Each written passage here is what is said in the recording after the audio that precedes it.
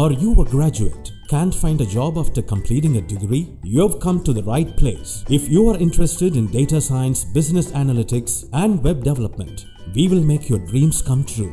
The RISE Institute of Digital Sciences offers you 6 months online course with 100% employment guidance.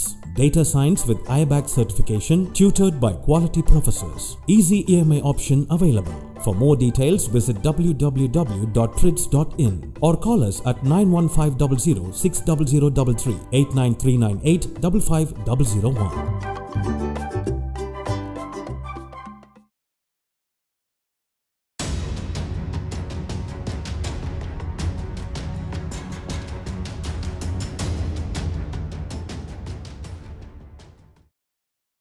பிரதமர் மோடி அவர்கள் சென்னை வந்தார். சென்னை வர்றப்ப அவர் ஓபிஎஸ்சியும் இபிஎஸ்சியும் ஒரு சேர சந்தித்து பேசுவார் அப்படின்ற மாதிரி செய்திகள்லாம் வெளியாயிடுச்சு. ஆனால் அது மாதிரி நடக்கலை. எடப்பாடி பழனிசாமியே விமான நிலையத்தில் மட்டும் சந்திச்சிருக்காரு. சும்மா கை மட்டும் கொடுத்துட்டு அப்படியே போயிருக்காரு. ஏன் எடப்பாடி பழனிசாமியை கூட தனியாக சந்திக்கலன்னு நினைக்கிறீங்க? அது அவருக்கு கொடுக்க வேண்டியதெல்லாம் கொடுத்துட்டாங்க. இப்போது பொதுச் செயலாளர் பதவி கேட்டார், அதை கொடுத்துட்டாங்க. அப்புறம் அவர் என்னென்னமோ இதெல்லாம் கட்சி ஆஃபீஸ் சாவி கேட்டார், கொடுத்துட்டாங்க. எல்லா இதான் கொடுத்தாச்சு. இப்போ உன் சீன் ஓவர், இதோட போதும். அடுத்த இனிமேல் நான் பன்னீர்செல்வத்துக்கு அடுத்த சீன்லாம் பன்னீர்செல்வம்னு சொல்லி நிறுத்திருக்காங்க. அவர் சீனுக்கு இப்போதைக்கு இடைவேளை விட்டுருக்காங்க, அவ்வளோதான். முதலாளி அவர் தான் அப்படிங்கிறத வந்து பழனிசாமி ஒத்துக்கிட்டார், பன்னீர்செல்வம் ஒத்துக்கிட்டார். அதிமுகங்கிற கட்சி நான் முதல்ல இருந்து சொன்ன மாதிரி பாஜகவுடைய தமிழ்நாடு பிரான்ச் அப்படிங்கிறது அது வந்து எஸ்டாப்ளிஷ் ஆகிடுச்சு. அது எந்த சந்தேகத்துக்கு இடமில்லாமல் நிரூபணமாகிவிட்டது. அதிமுக என்பது பாஜகவின் தமிழ்நாட்டு பிரான்ச் அப்படிங்கிறது திட்டவட்டமாக இன்றைக்கி நடந்துக்கிற சம்பவங்கள் மூலமாக அவங்களே ஒத்துக்கிட்டாங்க. நிர்வாகிகள் கூட்டம் பிஜேபியினுடைய பக்கத்தில் இருக்குது, தொண்டர்கள் இல்லை. இந்த நிர்வாகிகள்னு ஒரு கூட்டம் இருக்குது. ஓபிஎஸ் சிபிஎஸ் இந்த குரூப்பு இதுங்க பூரா பாஜகவினுடைய பிரான்ச்சு ஆஃபீஸர்ஸாக மாறி இருக்காங்க, அவ்வளோதான். அது வெளிப்படையாக வெளியே வந்துடுச்சு. நம்ம வந்து சொன்னதுக்கு என்ன ஆதாரம்னு கேட்டுக்கிட்டு இதை விட என்ன ஆதாரம் இருக்குது? அவங்களே ஒத்துக்கிட்டாங்க, எங்களுக்கு அவங்க தாங்க தலைவர், அவங்க பார்க்கலன்னா அங்கே கதி அதோ கதி பிடிச்சி போச்சு. இல்லை, அவங்க பாஜகவுடைய பிரான்ச்சு தான் அதுங்கிறது எஸ்டாப்ளிஷ் ஆகிடுச்சு. இப்போது ஓபிஎஸ் வந்து பிரதமர் மோடிக்கு பெரிய அளவில் விளம்பரம்லாம் கொடுக்குறாரு. ஓபிஎஸ்ஐ பிரதமர் மோடி ஆதரிக்க வாய்ப்பு இருக்கா? இப்போதைக்கு இடைவேளை தாங்க விட்டுருக்காங்க. இப்போ பன்னீர்செல்வத்தை கொஞ்சம் தூக்குவாங்க. தூக்கிட்டு வந்ததுக்கப்புறம் இன்னும் வர்ற மே மாதத்தில், அடுத்த மே மாதத்தில் இவங்க ரெண்டு பேர்த்தையும் இணைச்சி ஒரு கட்சியை சிங்கிள் கட்சியாக மாற்றிடுவாங்க.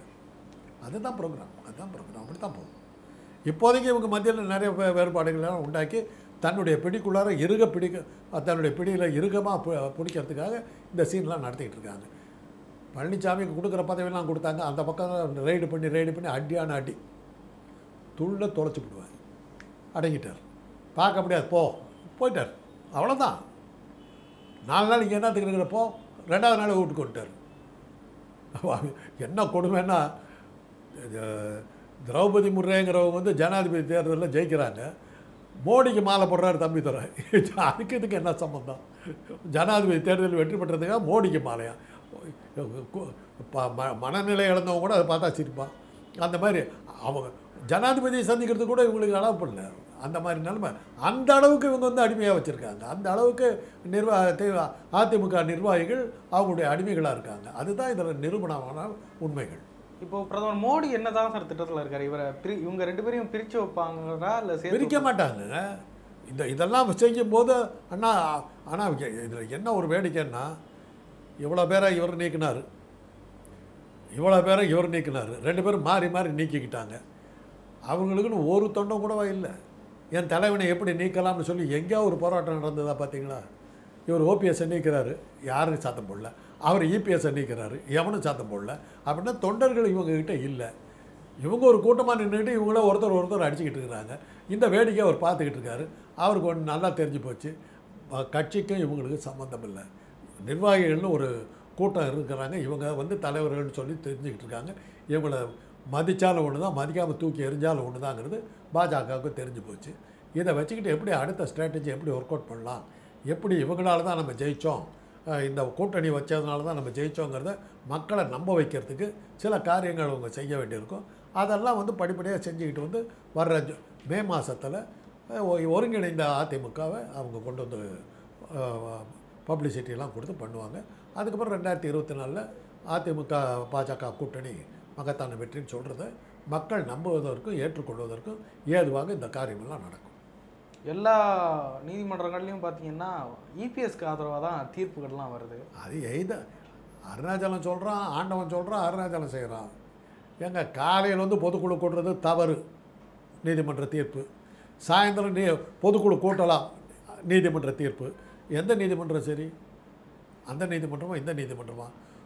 என்கிட்ட கூட அந்த பேட்டி இதில் விவாதத்தில் கலந்துக்கிட்ட ஒரு வழக்கறிஞர் நண்பரை கேட்டேன், சார் இப்போ ஒரு கேஸ் நான் போடுறேன்னா காலையில் கோர்ட்டுக்கு போகிறது நல்லதா இல்லை சாயந்தரம் கோர்ட்டுக்கு போகிறது நல்லதா? ஒரே கேஸுங்க, ஒரே கேஸு காலையில் நீ நடத்திக்கலாம், சாயந்தரம் அது தப்பு. எந்த நீதிபதி ரைட்டு? இதுதான் இன்றைக்கி இருக்கிற நீதிமன்றங்களுடைய லட்சணம். இதை நம்ம இதுக்கு மேலே பேசணும்னா கோர்ட்டு அவமதி பண்ணுவாங்க. கோர்ட்டை மதிக்கிற மாதிரி என்ன நடந்துக்கிட்டு இருக்குது இப்போது? இப்போ இருக்கிற நிலைமையை நீடிக்கிட்டுங்கிறதுக்கு இவ்வளோ நாள் என்னத்துக்கு எடுத்துக்கிட்டு அன்றைக்கே சொல்லியிருக்க வேண்டியது தானே. இவங்கெல்லாம் 2 பேரும் ஒன்றா சேர மாட்டாங்களா? இது கேட்க வேண்டிய அவசியம் ஜட்ஜுக்கு என்ன இருக்குது? இன்றைக்கி இருக்கிற சூழ்நிலையில் அவர் வந்து ஒரு தெரிஞ்சோ தெரியாமலோ ஒரு பொதுக்குழுங்கிற ஒரு கூட்டத்தை கூட்டி அவர் வந்து இதாக இருக்கார், அவர் இருந்துட்டு போட்டுன்னு சொல்கிறத விட்டுட்டு இவர் என்னது கட்சி வேலையில் இருக்கிறார், சேருவாங்களா மாட்டாங்களா? சேருவாங்கன்னு சொல்லியிருந்தா என்ன சொல்லியிருப்பார் அவர்? அந்த ஜட்ஜ் என்ன சொல்லியிருப்பார்? இதெல்லாம் விமர்சிக்கக்கூடாது. கேட்குறேன், பொதுமக்கள்ங்கிற மாதிரியில் கேட்குறேன். சரி, அவங்க 2 பேரும் இணைஞ்சிருப்பாங்கன்னா ஒரு ஜட்ஜ்மெண்ட் மாறி இருக்க போதா?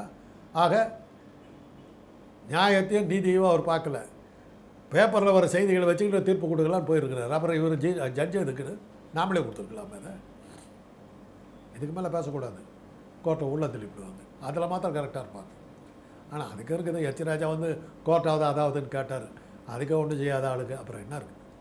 இப்போ ஓபிஎஸ், டிடிவி, சசிகலா இவங்க 3 பேரும் ஒரு வேளை சேர்ந்துட்டாங்கன்னா அது ஒரு சாதி கட்சியாக தான் இருக்கும்னு ஒரு இப்போ மாத்திரம் என்னவா இருக்குது? இப்போ மாத்திரம் என்னவா இருக்குது? 3 இருக்குதுங்க, 3 அல்லது 4 இருக்குது. அந்த முனுசாமி, கேபி முனுசாமி வன்னியர்களுக்கான ஒரு கட்சியாக ஒரு நிர்வாகிகள் கூட்டம். பழனிசாமி தெற்கு பகுதி வெள்ளாள கவுண்டர்களுடைய கூட்டம். தம்பிதுரை வடக்கு பகுதி வெள்ளாள கவுண்டர்களுடைய ஒரு கூட்டம். அப்புறம் இது வந்து வெள்ளாள கவுண்டர், இது பழனிசாமி சைடு. இன்னொரு சைடு பன்னீர்செல்வம் முக்குளத்தூரில் அவர் மறவர்.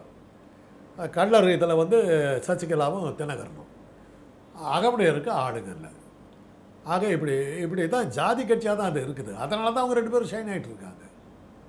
இன்றைக்கி அதிமுகங்கிறது வந்து இந்த 4 ஜாதிகளுக்கு மத்தியில் இயங்கிக்கிட்டு இருக்குது. பொதுமக்களுக்கும் தொண்டர்களுக்கும் அவங்களுக்கு மத்தியில் ஒன்றுமே இல்லை. ஆனால் என்ன ஒரு சந்தோஷம்னா எல்லாருமே தமிழர்கள். எம்ஜிஆர் மாதிரி ஒரு மலையாளத்தானியோ, ஜெயலலிதா மாதிரி ஒரு கன்னடக்காரியோ இருந்து வெளியே அமைச்சிட்டு தமிழர்களை கொண்டு வந்திருக்காங்கங்கிற முறையில் அதிமுகங்கிற அந்த நிர்வாகிகள் கூட்டத்துக்கு ஒரு மகிழ்ச்சியை நம்ம தெரிவிச்சுக்கலாம். இப்போ என்ன சொல்கிறாங்க அப்படின்னா, எடப்பாடி பழனிசாமி அவர்கள் ஒற்றை தலைமையாக வந்த பிறகு அதிமுக ஒரு புத்துணர்வு பெற்றிருக்கு, புது எழுச்சி பெற்றிருக்கு. பார்த்தீங்கன்னா பெரிய அளவில் போராட்டம்லாம் நடத்துகிறாங்க. அந்த பழைய அதிமுக திரும்பி வந்துருச்சு, வலுவான எதிர்கட்சியாக வந்துருச்சு. அதை தானே பிளானே அதுதானே. ஒருங்கிணைச்சப்பா மே மாதம் பாருங்கள், ஒருங்கிணைந்த அதிமுக அப்படி எழுச்சி பெற்று விட்டது. ஸ்டாலினுடைய இது மக்கள் மத்தியில் இருந்த செல்வாக்கு அப்படியே விழுந்தது. அதிமுகவுக்கு 40%, திமுகவுக்கு 10%. அந்த கருத்து கணிப்பில் 10 மேலே ஏற்ற மாட்டாங்க. ராகுல் காந்திக்கு 10 தான் கொடுத்தாங்க, மோடிக்கு 45% கொடுத்தாங்க. 2 நாள் கழித்து மோடி படத்தையெல்லாம் கொடுப்பாக வச்சு கொடுத்துறான். இந்த கருத்து கணிப்பு வந்த 3ஆவது நாள் அவருடைய தொகுதியில் கொடுத்துறான். 45% வந்து கருத்து கணிப்பு. ராகுல் காந்திக்கு 10%. அந்த 45% வாங்கி மக்கள் செல்வாங்க பிச்சு உதவிக்கிட்டு இருந்து சொல்லி 2 நாள் ஆகலை மோடி உருவப்படத்தை கொளுத்திக்கிட்டு இருக்கிறாங்க. அதுதான் கருத்து கணிப்புகளோட லட்சணம். இப்படி பிரச்சாரம் பண்ணுவாங்க. அடுத்த ஏப்ரலில் எல்லா தலைவர்களும் ஒன்றா சேர்ந்த பிறகு புத்துயிர் பெற்றது, புத்துணர்வு பெற்றது, புதுவாழ்வு பெற்றது அப்படின்னு சொல்லிட்டு இப்போ இது பண்ணும்போது மக்கள் மத்தியில் செல்வாக்கு அபரிமிதமாக வளர்ந்தது. ஸ்டாலின் காலி அப்படின்னு போட்டு அது அப்புறம் அச்சு ஊடகங்கள் கதைகள்லாம் எழுதி தள்ளி ரொப்பி இது பண்ணி ஸ்டாலின் விழுந்தார் அப்படின்னா அதுக்கப்புறம் வந்து நீங்கள் தேர்தலில் கூட்டணி வச்சு ஜெயிச்சாக்கா கருத்து கணிப்பு பிரகாரமே வெற்றி பாஜகவுக்கு கிடைத்தது அப்படின்னு சொல்கிறது ஈஸி இல்லை. அதுக்கான முயற்சிகள் தான் இவ்வளோ ட்ராமாவும். இதைத்தான் நான் திருப்பி கீரல் விழுந்த பிள்ளைட்டு மாதிரி சொல்லிக்கிட்டே இருக்கிறேன். இது 100ஆவது தடவையாக சொல்கிறேன். 2024 தேர்தல் அப்போ அதிமுக எப்படி செயல்பட வாய்ப்பு இருக்குன்னு நினைக்கிறீங்க? ரெண்டு கட்சியும் ஒன்றா இணைஞ்சு பாஜகவுடைய கூட்டணியில் தான் அவங்க நிற்க போகிறாங்க. 30 இடத்துல பாஜகவும் 9 இடத்துல அதிமுக நிற்க போகுது. 39 இடங்களையும் அவங்க ஜெயிக்க போகிறாங்க. 30 இடங்களில் பாஜக வெற்றி, 9 இடங்களில் அதிமுக வெற்றி, திமுக அடியோடு காலி. அதுதான் ரிசல்ட்டு. அதெல்லாம் எழுதியாச்சு, ரெடியாக வச்சுருக்காங்க. நீங்கள் எலெக்ஷன் நடக்க வேண்டியது தான் பாக்கி, அவ்வளோதான். இப்போ ஒரு பக்கம் சசிகலா அவர்கள் நான் தான் பொதுச் செயலாளர்ன்றாரு, இன்னொரு பக்கம் எடப்பாடி பழனிசாமி நான் தான் இடைக்கால பொதுச் செயலாளர்ன்றாரு, ஓபிஎஸ் நான் தான் ஒருங்கிணைப்பாளர் அப்படின்றாரு, இன்னொரு பக்கம் டிடிவி நான் அதிமுகவை மீட்க போகிறேன்றாரு. உண்மையாகவே அதிமுக எதிர்காலம் எப்படி சார்? அவங்கக்கிட்ட தொண்டர்கள் இல்லைங்க. இவங்களா ஒவ்வொருத்தரும் கிளம்பி என் பேரையும் விட்டுட்டீங்க. காந்தராஜ் வந்து ஒரு பொதுச் செயலாளர் தெரியுமில்ல. அதிமுகவில் நானும் பொதுச் செயலாளர். உறுப்பினர்களால் கேட்கக்கூடாது. யார் வேணாலும் சொல்லிக்கும் போது நான் சொல்லிவிட்டேன்னா, இப்போ நீங்கள்லாம் சேர்ந்து என்ன தேர்ந்தெடுத்தீங்க, நான் கோர்ட்டில் போய் சொல்ல போகிறேன். கோர்ட்டு ஓகே என்ன போகுது, அவ்வளோதான். மார்ஷல் சுப்பிரமணியம் எல்லாம் சேர்ந்து காந்தராஜை வந்து அதிமுகவுடைய பொதுச் செயலாளராக நியமித்தாங்க. நீங்கள் யாருன்னாக்கா நான் எம்ஜிஆர் படத்தை சின்ன வயசுலேருந்தே பார்த்துருக்கேன்னு சொன்னால் போதும், முடிஞ்சு போச்சு, அவ்வளோதான். என்ன பண்ண முடியும்? கோர்ட்டு ஒத்துக்க போகுது. கோர்ட்டில் என்ன இருக்குதுங்க? காலையில் ஒரு தீர்ப்பு, சாயந்தரம் ஒரு தீர்ப்பு வாங்கிட்டா போகுது. சாயந்தரம் தீர்ப்பு நமக்கு ஃபேர்ஃபுல்லாக இருக்குன்னா அந்த கோர்ட்டு போயிட வேண்டியது தான், அவ்வளோதான். இப்போ ஜட்ஜே ஏதோ உச்சநீதிமன்றத்தில் சிரிச்சுக்கிட்டே கேட்டாராம், 2 பேரும் மறுபடியும் சேர வாய்ப்பு இருக்கா அப்படின்னு. 2 தரப்பினருமே இல்லை அப்படின்னு சொல்லிட்டாங்களாம். இந்த வீராப்போட இருப்பாங்களா சார்? அப்படியே இப்போதைக்கு அதெல்லாம் அவங்க இன்றைக்கி பாஜக என்ன சொல்லுதோ அதை சொல்லிக்கிட்டு இருக்காங்க. அப்புறம் அவங்களே கூப்பிட்டு போதும் ட்ராமா போதும் அப்படின்னாக்க சேர்த்து போகிறாங்க, அவ்வளோதான். அது அவங்க சுயமாக ஒன்றும் செய்ய முடியாது. முடிவுகள் பூராமே அமித்ஷா தான் எடுக்கிறது தான். அவர் சொன்னது தான் எங்கே எதுக்கு எடுத்தாலும் டெல்லிக்கு போய் நிற்கிறாங்களா இவங்க? சுயமாக செஞ்சுக்கிட்டு இருந்தாங்க. இவங்க ஏங்க அங்கே போகணும்? இவங்க என்னத்துக்கு அங்கே போகணும்? என்னை ஏர்போர்ட்டில் வந்து பார்க்காத வரல சார், நீ என்னை ஏர்போர்ட்டில் வந்து இது பண்ணி சென்ட் ஆஃப் கொடு வர்றேன் சார், அந்த அளவுக்கு போயிட்டாங்க. உங்களுக்கு உதவியாளர் இருக்கிற அட்டெண்டர் கூட அந்த அளவுக்கு ஒபீடியண்ட்டாக இருக்க மாட்டாங்க. அந்த அளவுக்கு நீங்கள் சொன்னால் வர்றேன் எஜமா அப்படிங்கிறாரு. அந்த அண்ணாமலை கிட்ட பேசுகிறாரு, இவர் கையை கூப்பிட்டு இப்படியே நிற்கிறாரு. பரிதாபமாக இருக்குது பார்க்குறதுக்கு. அது அவரை பார்த்து பரிதாபப்பட வேண்டியதுன்னு. அவர் தரையோடு படுத்தாருன்னா காலை வர போகிறாருன்னு அர்த்தம், கையை இப்படி கூப்பிட்டு நிற்கிறாருன்னா கழுத்தை நெரிக்க போகிறாருன்னு அர்த்தம். அதுதான் பழனிசாமியுடைய ரெக்கார்டு. அதுக்கு பயந்து தான் அவர் தள்ளி நின்றுக்கிட்டார் பிரைம் மினிஸ்டர். இந்த விவகாரங்கள்லாம் திரும்ப சசிகலா அவர்களுடைய ரோல் என்னதான் சார்? கடைசியில் வருவாங்க, அடுத்த மே மாதம் வந்துடுவாங்க. சசிகலா, தினகரன், பன்னீர்செல்வம், எடப்பாடி எல்லாம் ஒருங்கிணைந்த அதிமுக வந்துடும் ஏப்ரல் மாதம். நீங்கள் ஒன்றும் கவலையப்படாதீங்க. என்ன இடைப்பட்ட காலத்தில் இரட்டை இலை சின்னம் கூட முடுக்கப்படுற செய்தியெல்லாம் வரும். அப்போ தான் அந்த உணர்ச்சி வரும், வெறியை ஏற்றிக்கிட்டே வரும். சீரியல் பார்த்தது இல்லையா நீங்கள்? கதாநாயகிக்கு எல்லா பக்கத்துலேருந்து வந்துடும். கடைசி சீரியல் பார்த்தீங்கன்னா எல்லாத்தையும் ஒரே நிமிஷத்தில் ஒன்று ஊதி, அது மாதிரி சீரியல் பார்த்து பழகி. அதே சீரியல் கதை தான் இது, வேறு ஒன்றும் இல்லை. எல்லா வகையிலும் நெருக்கடியை கொடுத்து ஒரு ஃபைன் மார்னிங் எல்லா நெருக்கடியை தீர்ந்தது ஒன்றிணைந்த அதிமுக. அது வரும்போது பெரிய உற்சாகத்தை உருவாக்கியது. அதுதான் கருத்து கணிப்பு போடுவாங்க. சீன்ஸ் எல்லாம் தெரியும், இதுதான் சீன்ஸ். அதிமுக இப்படி ஒரு பிளவை சந்திச்சிருக்குது. இந்த தொண்டர்கள் கிட்ட இருந்து ஏன் சார் ஒரு பெரிதளவில்? அதான் நானும் கேட்குறேன். தொண்டர்கள் இவங்க கூட இருந்திருந்தா அதிமுக இது வந்து பன்னீர்செல்வத்தை நீக்கிறதுக்கு தொண்டர்கள் மத்தியில் பன்னீர்செல்வம் இருந்திருந்தால் எவ்வளோ பெரிய கலவரம் வந்திருக்கணும். என் தலைவனை எப்படியா நீக்கலான்னு ஒருத்தன் கேட்டானா? அதே மாதிரி இவர் நீக்கிறார் பழனிசாமியை, ஒருத்தன் எந்திரிச்சு கேட்டானா யாராதுன்னு? சட்டையே பண்ணல. இதெல்லாம் அவங்கள தலைவராகவே ஏற்றுக்கலைங்க. அது இதெல்லாம் நீங்களும் நான் தான் பேசிக்கிட்டு இருக்கிற மொழி. மக்கள் மத்தியில் இந்த டாப்பிக்கே அடிபடலையே, பேச்சே இல்லையே. அப்படி இருக்கும்போது இவங்களுக்கு மக்கள் செல்வாக்கு இல்லை, காணாமல் போய்விட்டவர்கள், காலாவதி ஆகிவிட்டவர்கள். அவங்களுக்கு ஊடகங்களால் தான் அவங்க பேர் இருந்துக்கிட்டு இருக்குது. இல்லாட்டி போனால் அவங்கள யார் சட்டம் பண்ண போகிறாங்க? எவ்வளோ பெரிய ரகலை நடந்திருக்கணும். இப்போ எம்ஜிஆரை நீக்கினேன்னு சொன்னபோது திமுகவில் எவ்வளோ பெரிய ரகலை வந்தது. எங்கே மாணவர்கள்லேருந்து யாரோ அடிச்சுக்கிட்டாங்கல்ல. ஜெயலலிதாவுக்கு வந்து சட்டமன்றத்தில் அடித்தாங்கன்னு போது ஊர் கூடி ஊர்வலம் போனாங்க. ஒரு நாய் கொலைக்கிளிகளை எடுத்து, அவ்வளோதான். இவங்களை யாருக்குமே தெரியாது. இவங்களுக்கு தொண்டர்கள் கிடையாது. நிறுவனமாக இருக்குது, திட்டவட்டமான நிறுவனம் இருக்குது. வெறும் நிர்வாகிகள் கூட்டம்னு சொல்லி இவர் ஒரு 2000 பேர் வச்சு, அவர் ஒரு 1000 பேர் வச்சு, ஒரு 3000 பேர்த்து வச்சுக்கிட்டு இந்த நிர்வாகிகள் கூட்டத்துக்குள்ளே நடக்கிற சண்டை தான் இப்போ வந்துக்கிட்டு இருக்குது. அதைத்தான் நீங்கள் அதிமுக கட்சியில் பிளவு கிளவுன்னு எழுதிட்டுருங்க. தொண்டர்களுக்கு அதுக்கு சம்மந்தமே கிடையாது. அதிமுக அப்படின்ற ஒரு கட்சியினுடைய எதிர்காலம் இனி எப்படி சார்? நிகழ்காலம் தான் இருக்குது, எதிர்காலம் இருக்கிறதா தெரியல. தொண்டர்கள் எப்போவோ போயிட்டாங்க. தொண்டர்கள் இப்போ யாருமே இல்லை. அதில் தொண்டர்கள் எப்போ போயிட்டாங்க, நிர்வாகிகள் கூட்டம் ஒன்று இருக்குது, தன்னை காப்பாற்றிக்கிறதுக்காக அந்த நிர்வாகிகள் கூட்டம் அவர்கிட்டையும் இவர்கிட்டையும் இருக்குது. இன்றைக்கி இருக்கிற சூழ்நிலையில் பழனிசாமி கொஞ்சம் கீழே இறங்கி இருக்கிற சூழ்நிலையில் இப்போ அவர் கூட இருக்கிற பல பேர் இந்த பக்கம் வர்றதுக்கு வாய்ப்புகள் இருக்குது. இதுக்குடா வம்பு ரெய்டு கேட்டு நடந்து போய் ஏற்கனவே நிறையா ரெய்டு நடந்து நொந்து போயிருக்கோம். இந்த மாதிரி ஆட்கள் தான் பல விஷயங்களில் மாட்டிக்கிட்டு ஒரு கூட்டம் ஒன்றா சேர்ந்துக்கிட்டு நிர்வாகிகள்னு பேர் வச்சுக்கிட்டு அவங்க தான் இப்போ வந்து அதிமுகன்னு பேர் சொல்லிக்கிட்டு இருக்காங்க. கட்சி தொண்டர்கள் யாருமே அதில் இல்லை. அதனால் அதுக்கு எதிர்காலம் இருக்குதாங்கிறது நீங்கள் தொண்டர்கள்னு கேட்டிங்கன்னாக்கா அங்கே தொண்டர்கள் இல்லை. நிர்வாகிகளுடைய நிலைமை வந்து பாஜக என்ன முடிவு எடுக்குதோ அதை பொறுத்து தான் இந்த நிர்வாகிகளுடைய எதிர்காலம் பற்றி சொல்லலாம். அவருடைய எதிர்காலம் என்னவாக இருந்தாலும் அது தமிழக அரசியலை எந்த வகையிலையும் பாதிக்காது. நன்றி சார், எங்களோட இருந்தவங்க கருத்துக்களுக்கு என்னோட.